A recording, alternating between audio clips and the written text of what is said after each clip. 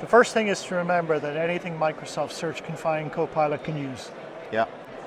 The second thing is that if you remember when Delve came out in 2016, it was the same thing.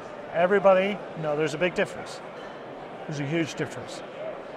2016, everybody got excited about oversharing when Delve hinted to people that there might be some documents they might like to see.